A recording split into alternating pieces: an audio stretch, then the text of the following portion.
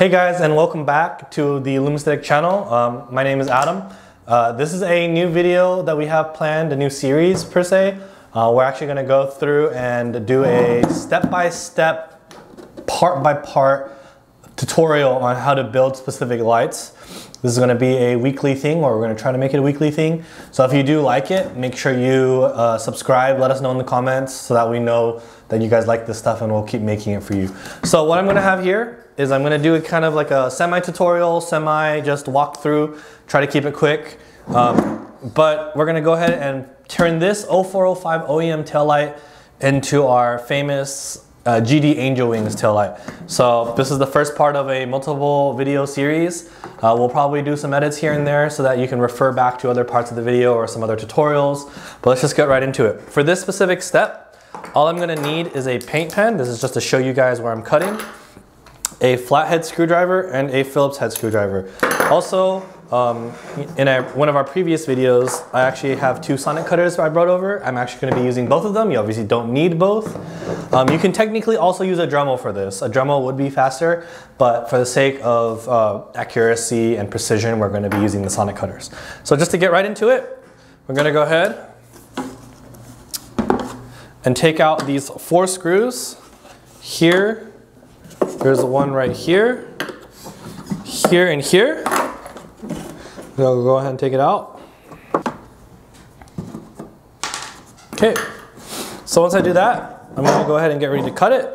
So I'm gonna take this marker. This is mostly for you guys to see what I'm doing, but the target is to basically cut along this ridge you see here. So I'm gonna mark it out just so you can kind of see what's going on. This is a really fat marker, so just apologies. But we're going to cut right at this edge. Right at this corner where you see that light meet. And then once we get here, because of the limitations of the sonic cutter, I'm actually going to bring it in a little more. And then just bring it under this shroud like this. Basically keep it realistic for the sonic cutter to be able to reach. Right here at this area, I'm going to just go over it like this. Keep going down. Once I reach this corner, I'm going to round that corner, hit this curve again. I'm actually going to cut in between the foam area. And then I'm going to continue just down this corner until I reach the end. So you're likely going to need to remove the foam area to be able to get a cutter in there, this piece.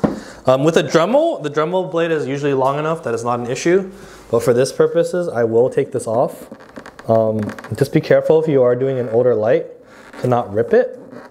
So what I like to do is I like to just squeeze it like I'm doing, just to separate it from the double-sided adhesive that's normally on there, and I can always replace that later. So I'm going to save this for later, and just as a reminder, cut right at that edge.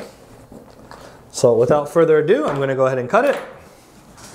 And I'll try to give some tips if I need to, but this probably will probably be fast forwarded a bit. So make sure my sonic cutter is nice and tight.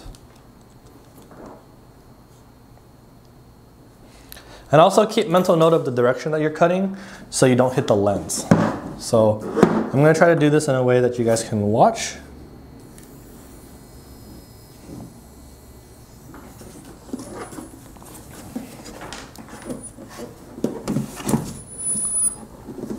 Starting with this.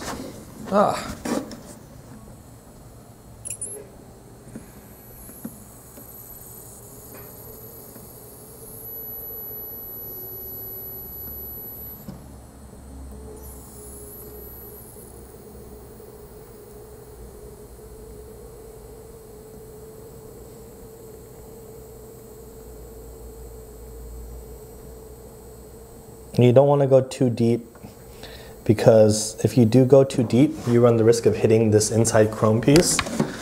And if you do, even just a little bit, you run the risk of basically fusing the plastic to this back housing, which makes separating it a little more inconvenient.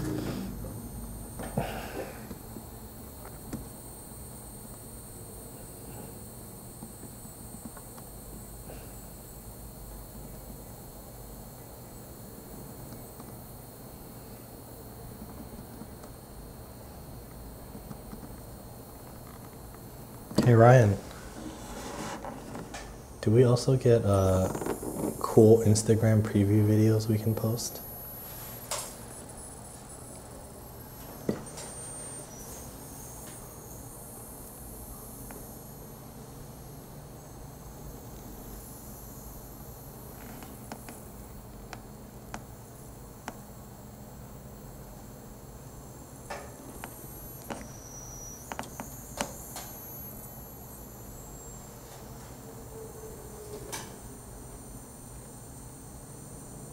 I actually have this open now. One of the biggest things that you're gonna have to deal with, especially if you're using a sonic cutter and not a Dremel, is making sure that as you're cutting, you don't accidentally fuse this housing to the chrome innard piece.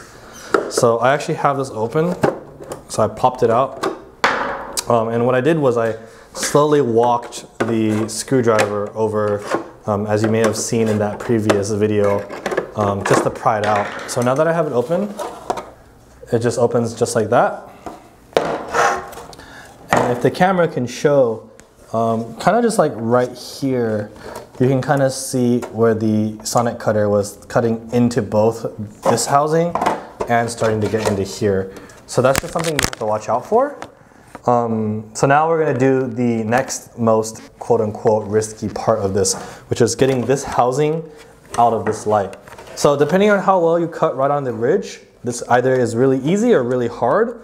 I would recommend you play it safe. If you feel like you left too much of this housing on this side, this will be really hard to do. I actually just recommend you cut it and leave a gap that you can always seal later. But what you're gonna do is actually you're going to take a screwdriver, a flathead. Let's see if I can do this while showing you guys. You're gonna take a screwdriver and you're basically gonna pry it up and out. So I'm trying to think of the cleanest way to do this for you guys. Turn this stuff off.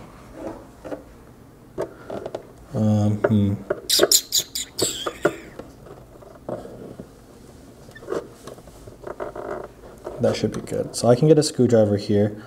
And what I'm doing is I'm slowly prying up and out. Slowly, emphasis on slowly, because you don't want the screwdriver to accidentally slip like that, but hit the inside of the lens. It's not the end of the world if you do, but that just means you have extra polishing and sanding you need to do, and that's no fun for anyone. So I'm going to see if I can wiggle my screwdriver in here.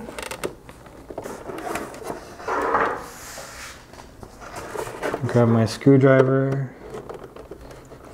Once you get a screwdriver underneath the housing, it does get a lot easier. So there we go. So I have a screwdriver underneath. I made sure to not let it hit the lens here, right? And now I'm gonna do the same thing. I'm gonna get my two screwdrivers. I'm just gonna slowly walk it through. Put a screwdriver here, pull this out. Screwdriver here, pull this out.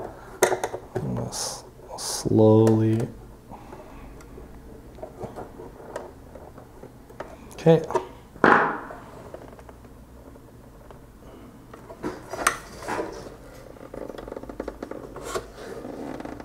Flathead. Sorry, flathead screwdriver.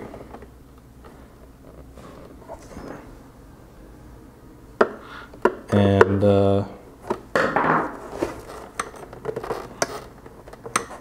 wiggle it.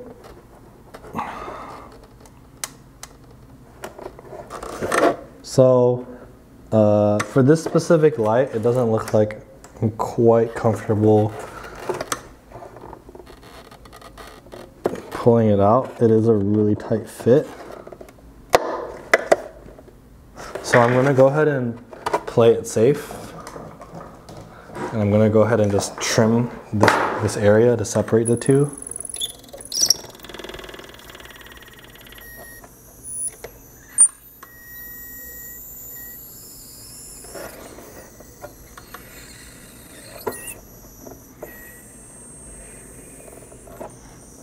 Just so I don't run the risk of cracking this light, I'm gonna cut the two and separate a little more.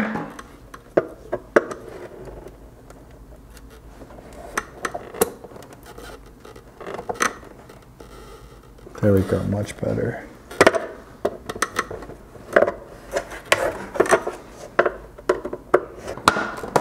I think I have a little bit of this bottom half to contest with. So anyway, again, just be careful.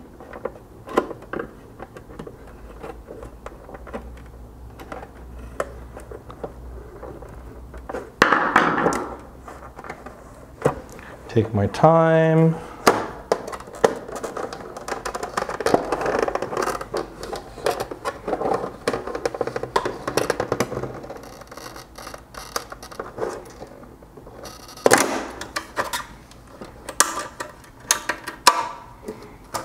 And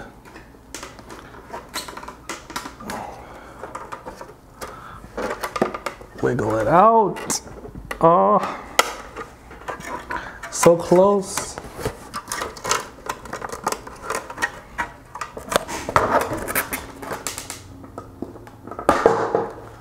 There we go. So just like that, we have successfully separated an 0405, albeit this one's a JDM, so this one's actually a little harder. 0405 Subaru light. So next up, we're gonna discuss how we're gonna prep this this piece to accept the panels. Yeah, so next video we're gonna talk about how this gets prepped, and then we're gonna start wiring the panels and go through the rest. So make sure you like, follow, subscribe again. Let us know you like these videos. We're gonna try to make these again once a week. Try to get these regular thing. So as long as you guys like this, as long as you guys think this is useful for you, let us know and we'll keep making this. I'll see you guys next week.